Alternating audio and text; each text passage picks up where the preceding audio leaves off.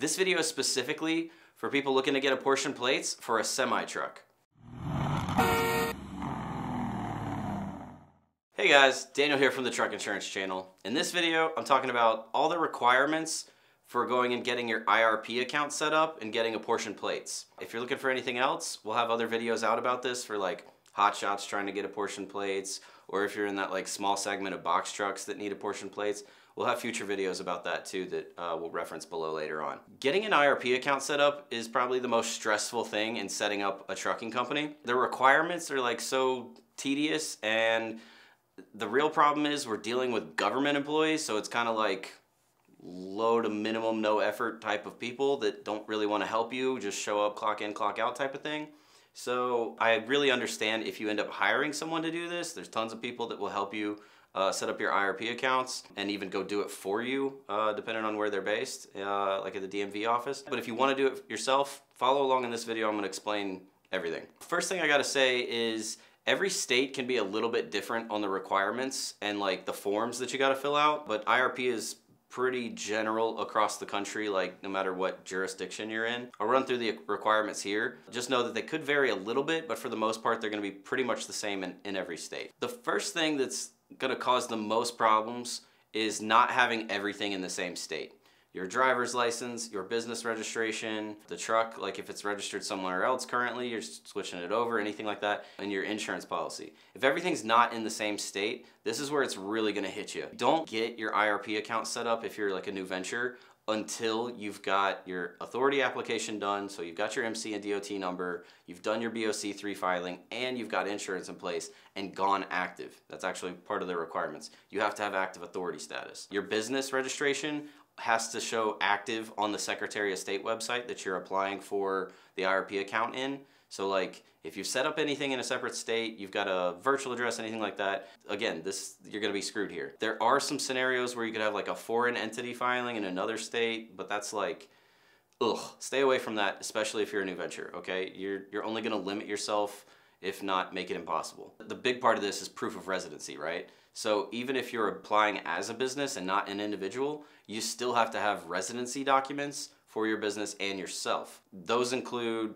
property tax bills, state income tax returns. A utility bill can count for residency documents, but not a cell phone bill or an internet bill. They won't accept those in pretty much any state. You could have a W-2 with the state listed on there. They will accept that in some states. If you're in a state that has concealed carry permits, those count too. That's not every state, just depends. And of course your driver's license. Again, you want your driver's license in the same state as your policy, all that. Your business registration, let's talk about this for a second.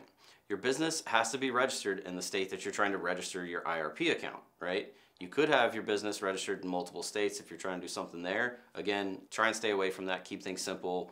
The person at the DMV that's gonna help you set up your IRP account is gonna check the Secretary of State website to make sure your business is registered and active. Maybe you had an LLC filed a few years ago and you still wanna use that. If you haven't done an annual like amendment or update, it's not gonna show active.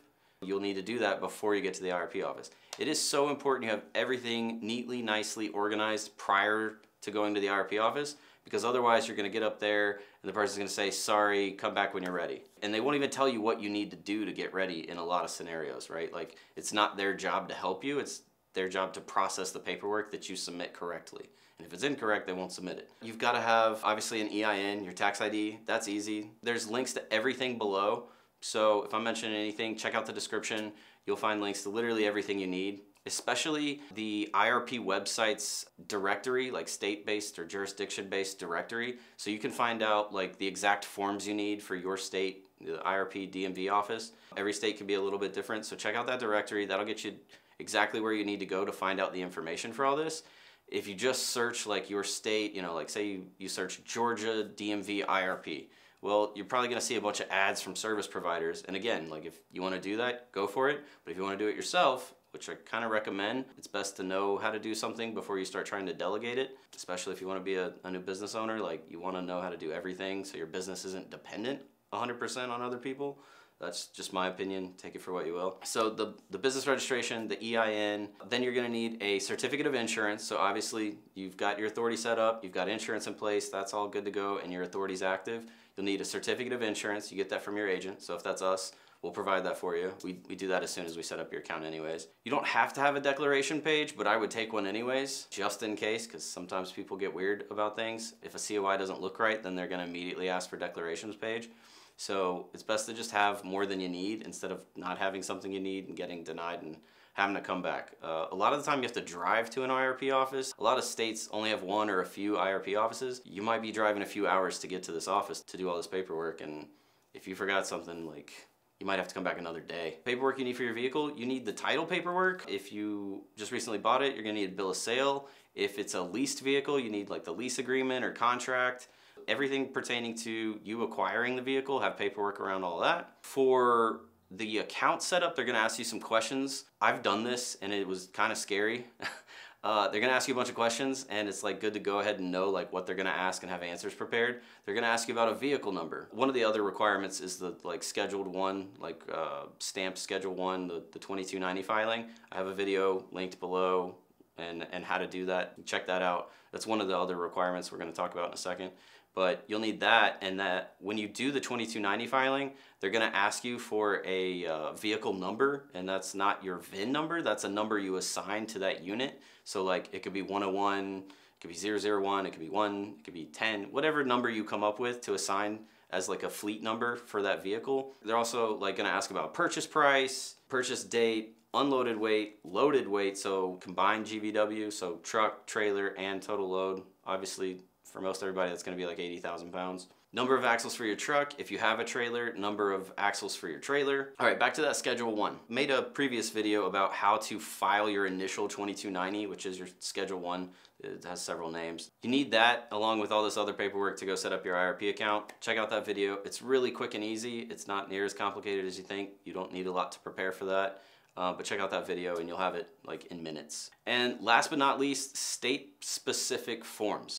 If you check out that directory down below to get you to the exact website for your state's IRP information, almost all of those have the state forms there, so you can download them, print them out, fill them out beforehand, and make copies of everything before you go. I know this is all a lot. Once you're done with this, you're gonna get a bunch of forms from the IRP office and have new information to keep up with. Make sure you keep all of that really organized and somewhere you can easily access.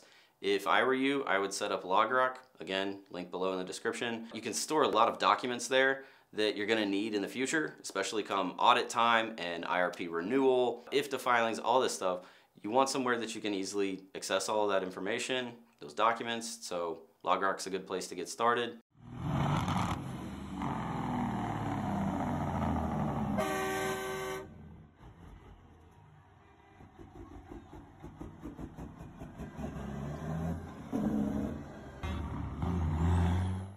If you need help with insurance, obviously give us a call. Number's here. You can email us, schedule calls, whatever fits you best, however you want to communicate with us. If you have any questions, need help. As always, like and subscribe if you haven't already. Check out our future videos. We're gonna have more of this in this like semi-trucking startup series. Be safe out there. See you in the next one.